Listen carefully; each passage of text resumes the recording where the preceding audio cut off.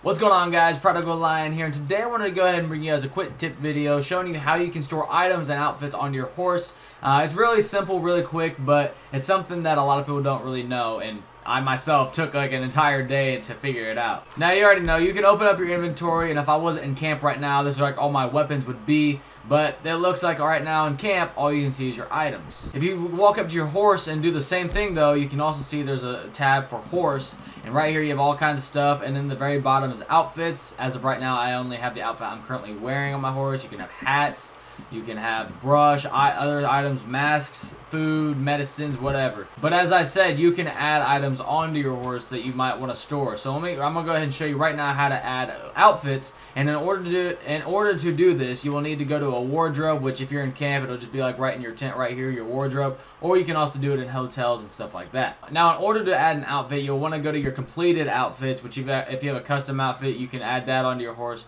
But you can see in the bottom right, it says press square to store on horse. So you can store up to 3 outfits on your horse. And as of right now, I have this one stored already because that's what you're currently wearing. The one you're wearing will automatically count as a storage.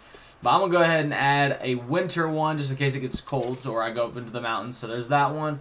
And in case I want to take this jacket off, I'll add the summer gunslinger and press square to store on the horse. And boom, there you go. You have 3 items, or 3 outfits, I should say, stored on your horse automatically. So I have all 3 of these right here stored on my horse to use at any time. Now, as you can see, when I walk up to my horse, I now have all these outfits I can use at any time. And in order to use them, you just highlight it and release L1 to use. So for winter gunslinger, boom, right there, you have that outfit. But if I wanted to use another outfit, I could do the same thing. The summer gunslinger right there. So that's how you add outfits onto your horse. So there you guys have it. Like I said, a very simple and easy tip. I just wanted to bring you guys real quick to show you. So if this really helped you guys out and you guys enjoyed this video, please hit that thumbs up button and consider subscribing. I'm going to be making all kinds of Red Dead Redemption 2 content. Probably some more tip videos, but definitely going to be making a lot of content for the online aspect when that comes out. So yeah, like I said, that was it. Thank you guys so much for watching, and I will see you guys next time.